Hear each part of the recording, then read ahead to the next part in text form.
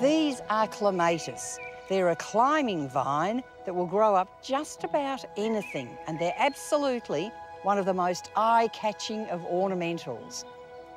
Wild Clematis have their origins in China, but their beauty and popularity saw them become must-have garden plants in Europe in the 19th century. Since then, plant breeders have had their shoulder to the Clematis wheel, and now there's around 400 cultivars available. And many of them are grown here at Alameda Homestead Nursery on Melbourne's southern outskirts.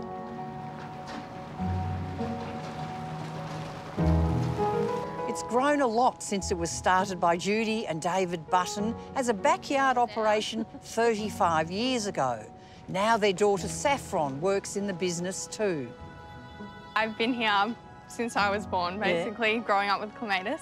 They're just so spectacular. There's so many different colours and different ones to choose from. They can be used for many different things. You can use them over an archway as a ground cover or even as a hanging basket. This is ice blue, which is a perfect compact variety to use in a hanging basket.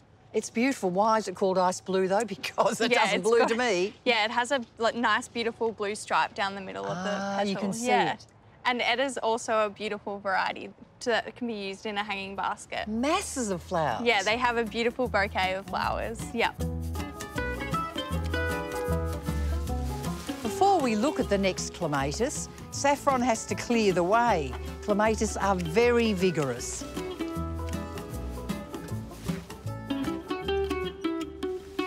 Come on, Jane. Oh, it's a bit like a jungle down here. Yeah, I know. They grow pretty fast. But we haven't done them any harm by chopping them. No, not at all. They love it. What is this one? This is Elsa's spath. It's a beautiful, large flowering Clematis. It lives up to that sort of cliche, a dinner plate-sized Clematis. Yeah, the flowers are huge. Yeah. But I also like that centrepiece. Yeah, it's very spectacular with the pink in the middle. Yeah, it's lovely. And then they go sort of soft and fluffy. Yeah. They're nice really... seed pods, yeah. Beautiful all the time. Wow, this is a different form. Golly, what is it?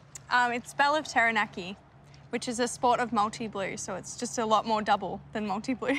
It's like a pom-pom. Yeah, it's sort beautiful. of like a dahlia nearly, isn't it? I must say I still like the open ones, though. Yeah. But it's different, each to his own. I do like how they have these wonderful buds. Yeah, it's exciting to see the flowers coming through. Yes, real expectation. What's that one called? That one's Vancouver Starry Nights. It's very special. It's different, isn't it? Yeah, it's really nice with a beautiful contrasting stripe down the middle. Amazing. What would you use that one for? And that would be perfect growing on an obelisk or even up through a climbing rose. Oh, good combination, yes. Yeah, mix and match. They're mainly blues and mauves and whites, aren't they? But I do spot that one over there. Yeah, that's a spectacular red one. That's Alana. And it's sort of a lovely mixture of mauvey red, isn't it? Yeah, it's very powerful. It packs a nice, beautiful punch. Yeah, some of them are very elegant, aren't they? And some of them just go boing in your face. OK, Saffron's given you some ideas for choosing a variety of Clematis for your place, but how do you look after them? It's time to talk to Saffron's mum, Judy. She's chief propagator and undisputed queen of Clematis. As long as they get about 5 to 6 hours sunlight during the day, they'll do a good job. If you would grow a rose in that spot, you would grow a Clematis. Make sure it's in well-drained soil, moisture holding, so they don't like wet feed. Right. We're going to give this a bit of a prune before we plant it. I'll hold it and you can do the cutting. There OK. We just cut above the nodes. Yeah. The plant has got a lot better chance to get established if it hasn't got the support all this.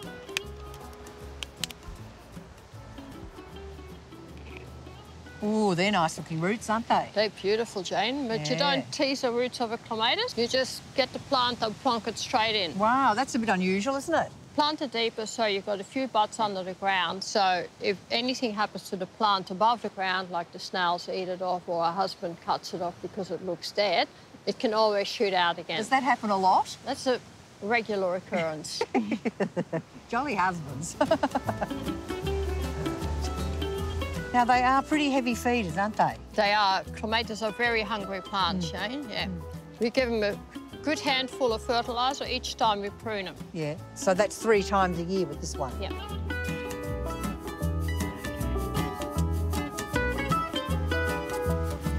And of course you've got to water it in well. And they do like mulch, don't they, Judy? Yeah, they're good. You need to mulch them well to keep the roots cool and the moisture in. Okay. And of course this will need something to grow onto. Yeah. So we've got this nice obelisk. Oh, very nice. We'll put over the top of the plant. Yep, good. You could even use a wigwam, couldn't you? That's it. You know, some bamboo or something. Lastly, Judy's going to show us how to prune these large-sized spring flowering types that we've been looking at today. You prune when the plant is finished flowering, which is late spring and late summer, and in the winter time. And you might think it's strange to prune 3 times, but you're actually encouraging new growth on these large flowered ones, aren't you? You get more branches, you get more flowers. Yeah. You prune about 20 centimetres above ground level. Yep. When you prune now, 6 to 8 weeks later, you get another flush of flowers, just like roses. And feed them up and away they go. That's right. Lovely. Judy has worked with clematis every day for the last 35 years. Does she ever tire of them? They are such a joy, Jane. They're just so beautiful. Yeah, no, I still love them.